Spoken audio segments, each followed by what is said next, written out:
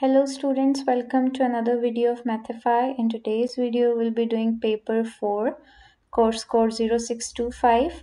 It's month May-June 2024 and it's variant 3. So first question says, a ball of mass 130 gram is launched from the ground at initial velocity 14 meter per second vertically upward. It deaccelerates until it is at rest momentarily at height h above the ground. Define acceleration. So we are going to launch a ball vertically upward until it reaches height h and it becomes stationary. Its initial velocity was 14 meter per second. So the question is, define deceleration. It is rate of decrease of velocity. Whenever velocity increases, we say it's accelerating, and velocity decreases, we say body is deaccelerating. B part says the acceleration of free fall is 9.8 meter per second squared. Show that the time taken for the ball to reach the height h is 1.4 second. Ignore the effect of air resistance. So we are supposed to calculate the time taken by the ball to reach the height h. So height is our distance in this case, and we are also provided with gravitational acceleration and the initial velocity, which is 14, and the mass of the ball, which is m. So we have multiple formulas. First is time is distance over speed. Another one is acceleration is change of velocity over time. And the third one for the time is impulse formula. I can't use the first one because I don't have the distance, and I can't use the third one because I don't have the force. I can use this acceleration formula because I have acceleration and change of velocity. So time would be change of velocity over acceleration. Velocity change is final velocity minus initial velocity divided by acceleration. Final velocity is 0 because the body is supposed to be at rest at the end, and initial velocity is 14. Acceleration is 9.8. Solving this, it will give me 1.4 seconds. I'll ignore the sign. C part says calculate the height, ignore the effect of air resistance. So we are supposed to calculate the height over here. For example, the ball is going to move upward.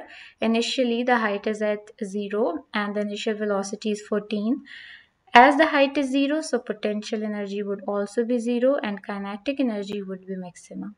When the ball start moving upward, its height start increasing, so potential energy got increased and kinetic energy start converting into potential energy.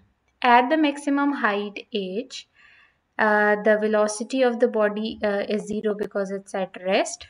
So kinetic energy would be 0 and potential energy would be maximum as height is maximum. So all of the kinetic energy has been converted into potential energy. So we can say that the kinetic energy at the ground level is equal to the potential energy at maximum height if there is no energy loss or we ignore the air resistance. So kinetic energy is half mv square, potential energy is mgh, m would be cancelled out with m. It would be v squared over 2 equals to gh. Now I will arrange it with respect to h. It would be v square over 2g. Putting in the values, v is 14. I'll take square of 14. 2 multiplied by 9.8, which is the value of acceleration. So the final answer or height is 10 meter. D part says the ball is dropped from the top of tall building. Describe and explain the motion of the ball as it falls. Consider the effect of air resistance in your answer. So this time we are supposed to consider the resistance. So ball is at height h. Initially, it will accelerate and its velocity will increase while falling, but due to the air resistance present in the environment, its velocity start decreasing. That means it start deaccelerating. And after some moment, the downward force, resultant force is equals to the air resistance. So this ball reaches a constant or a terminal velocity. So initially the ball accelerates at 9.8 meter per second square due to resultant force of gravity.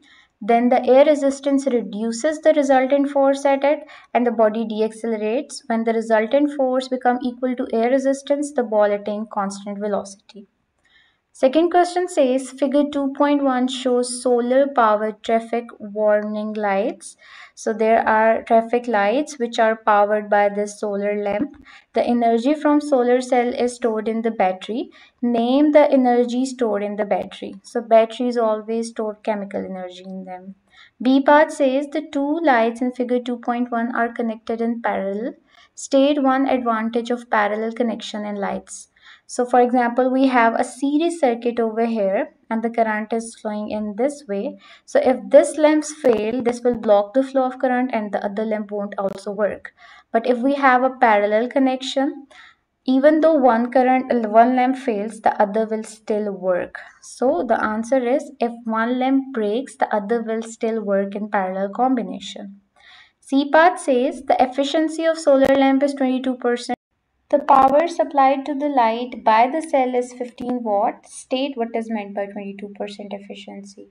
So it means 22% of total power supplied is useful and other is just going to waste. Calculate the solar power input of the solar cell.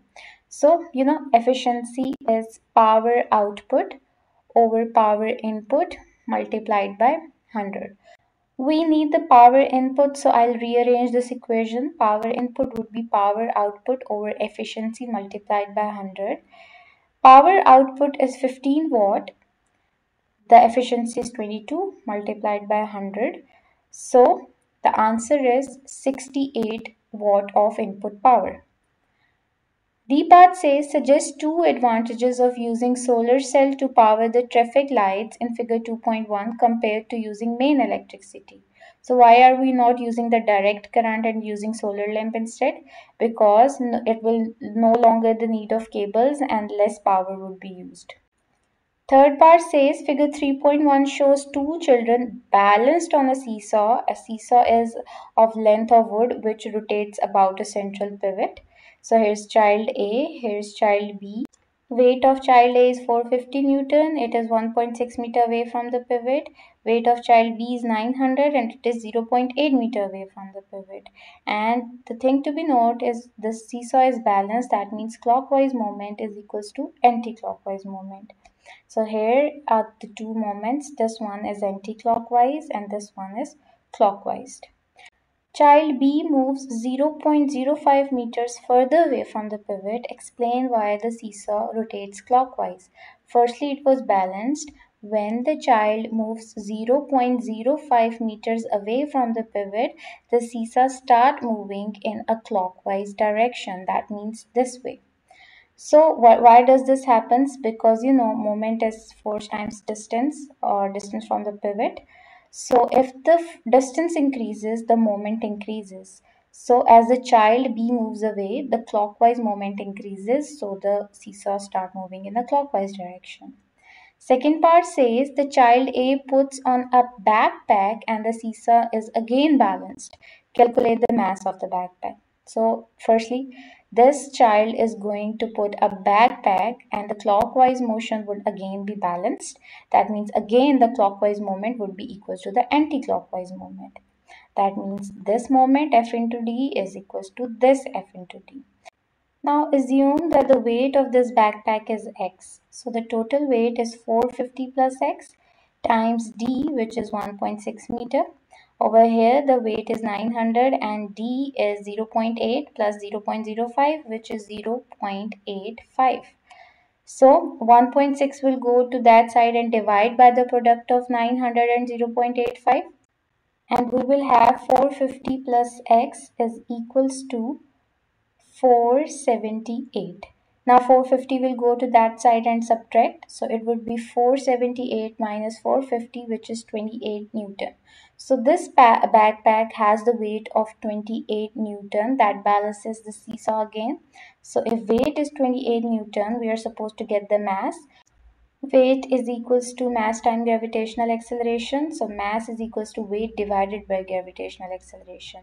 Weight is 28, g is 9.8. So mass is 2.9 kg. B part says the concrete floor under the seesaw is replaced with a rubber floor. A child fall from the seesaw and experience an impulse when they hit the floor. Define impulse. So impulse is force multiplied by time for which the force acts, or the second definition is impulse is equals to change in momentum of a body. Second part says explain how the rubber floor reduces the injury to the child. Use the idea about impulse, force, momentum, and time in your answer. So I'll go with the two definitions of impulse. I'll go with first definition first. Impulse is equals to change in momentum. And instead of impulse, I'm using the second definition. Force multiplied by time for which the force act is equals to change in momentum. That means the force on a child would be equals to change in momentum divided by the time for which the force act. So if we are using a rubber floor will increase the contact period, or the child will be in contact with the floor for a greater time. That means it will increase the time of contact. So if the time of contact is increased, the force on the child would be reduced. So rubber increases the contact time of kid and floor. That reduces the force on the kid and the injury is reduced. Question number 4 says figure 4.1 shows a stainless steel saucepan being heated on an electric cooker. The saucepan contains water. So state what happens to the water particles as the water temperature increases. So there are particles in water. When you will increase the temperature, the particles will start moving faster. That means their kinetic energy will increase. So the answer is the kinetic energy of particles will increase. B part says the saucepan contained 250 centimeter cube of water. That is the volume. The specific heat capacity of water is 4200 joules per kg a degree Celsius. The density of the water is 100 gram per meter cube. Show that the mass of the water in the saucepan is 0.25 kg. So we are going to calculate the mass of the water, and we can use the density formula, which is mass over volume. So mass is density multiplied by volume. But the volume is in centimeter cube and the density has the unit of meter cube. So we need to convert centimeter cube into meter cube. I'll divide it by 10 raised to power 6. So it would be 0.00025 meter cube. So density is 1000, volume is 0.00025, so the mass is 0.25 kg. Second question says calculate the energy required to increase the water temperature from 20 degrees Celsius to 65 degrees Celsius. That means the total change of temperature would be 45 degrees centigrade.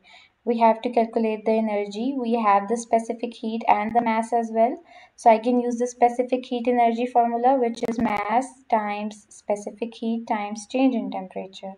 Mass is 0.25, specific heat is 4200 multiplied by 45. So the final heat that we required is 47,000 joules. Third part says the heater supply enough power to heat water in 39 seconds. The student measured the time taken to heat the water as 115 seconds. Suggest why the actual time taken to heat the water is longer. Assume the student take the accurate measurements. So the time that should the water take, that is 39 seconds, but the water takes more than that time. Where is this extra energy going? This energy is being lost in surrounding, and the pan also absorbs some energy. C part says the stainless steel saucepan is replaced by aluminium saucepan of same mass. It contains the same volume of water. The specific heat of steel is 500 and the specific heat of aluminium is 890. Explain how using aluminium saucepan will affect the time taken to heat the water.